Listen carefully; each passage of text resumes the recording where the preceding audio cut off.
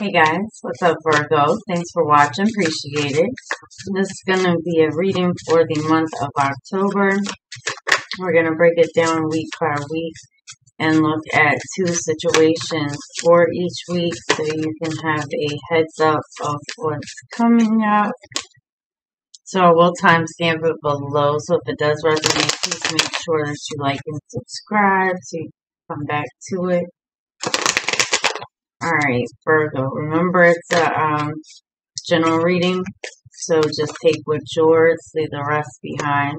If you'd like to contact me for a personal reading, that information is below. My goodness, you have a lot of people wanting your attention here.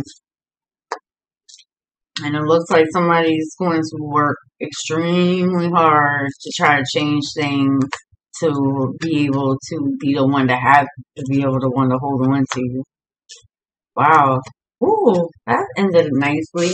You ended with the wheel, the moon, the star, and the 6 of cups here. So one of these contenders may end up turning into something that's a little bit more. You got the Queen of Wands and the 5 of Wands for the first week.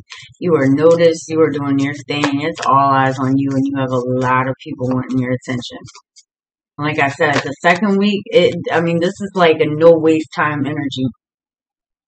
For some, don't overspend that second week, but something's going to work out in your favor. Things are really going to change in a direction that I don't think that you see right now, and it's going to pay off. Alright, Virgo, let's see what's going on month of October. Tell me about that 5 of Wands. So for, like I said, the Empress and the Queen of Pentacles, that's your energy. It looks like you're kind of going with the Empress there. That's kind of about the things that mean the most: love, partnerships, family, home. So it kind of feels like that's where your attention is, and you're getting a lot of stability there. Yeah, I think there's something that's sparking, re-sparking, or just an outpour of emotions there. Show me that Queen of Wands for Virgo for the first week as well. Kind of a laid-back energy. The 8 of Swords. Yeah, you have decisions there. You have options. For some, you could be starting a business or just trying to figure things out. You're doing it from a very confident, very practical way, but you have a lot of people. You have a lot of options there. And it's going to lead to a choice that may make you a little bit nervous.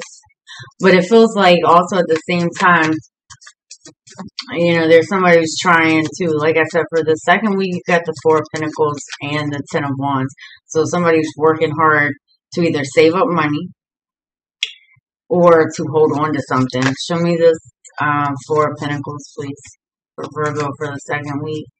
I'll tell you about career and finance at the end, because I don't want to confuse things. Yeah. This looks like this is somebody who's had some time to think. This could be somebody who walked away and now they're regretting it. Show me, there is some type of, what is that 5 of Cups? The Queen of Wands. Yeah, somebody's trying to hold on to you. This feels like somebody feels like they let you down. Or it's kind of like a mopey energy. Show me that 10 of Wands. Feels like I said, I don't know. That Queen of Wands energy is very confident, so I don't see that 5 of Cups being you. Yeah, because see, there's some type of forward movement. There's communication there. But you're kind of in this energy of focusing on yourself, your career, your finances. You're working your ass off for you. But there definitely could be messages or travel there as well. Around career, there is a lot that's happening. So I'll tell you about that at the end. Show me this wheel, please, for Virgo for the third week. So the wheel is associated with Jupiter. That's a good luck card. That's things changing in your favor. 2 of Cups. Oh, okay, and the Hermit, that's your energy. Something's changing here, and now it's evolving, like seeing the whole picture around something. Something that it was kind of not feeling all the way like it was on point the second week. Now things are changing and seeing that whole picture. Because with the week before with the Five of Cups, make sure you're looking at the whole picture and don't just focus on what's spilled there. But then the next week, the Two of Cups appears. So it's like somebody sees these two cups that are still standing back there. Show me this moon. With the moon, that's Cancer, Pisces energy, but that's things that are hidden come into light. So you could be dealing with another earth sign. This is where, this is a pretty stable, grounded, protective energy. Somebody's taking a chance there. Wanting fresh start, wanting a new beginning, wanting to take a chance. Show me this Six of Cups. There definitely could be some travel. Six of Cups for the fourth week, please, for Virgo. The Justice card. Libra energy. Show me the Justice. Okay. This looks like somebody is trying to, financially, it's somebody who's trying to move past things, who's trying to balance things and invest the time and energy, like continue to move forward, but there's some stagnation. Show me the Star for that same week. And it could be financially. Show me the Star, please, for it. The Eight of Pentacles, the Page of Swords. So it's like a work in progress type thing.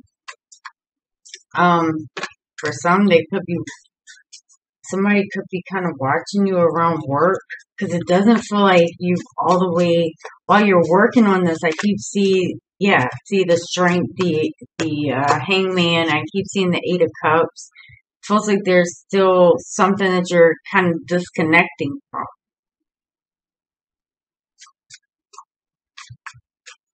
I think you're working towards a goal, towards something that you really want, but it feels like there's still some, like I said, work in progress. So around career or finances, the first week you could be kind of nervous where things are standing. Very confident, very busy. You could be starting your own business or kind of just trying to figure things out. So the second week, you're working your ass off. Finances look good. There could be talk, communication, messages there. Don't overspend. For the third week, it looks like there's a chance of taking some type of risk or leap of faith that is required there. And like I said, there is a lot of change and growth and kind of like getting enlightenment around a situation. So for the fourth week, for finances, you could be going back to school, learning something, but you're putting in that effort towards it. There is work to be done. You're putting the work towards what your goal is, what you're wishing for, what you're hoping for.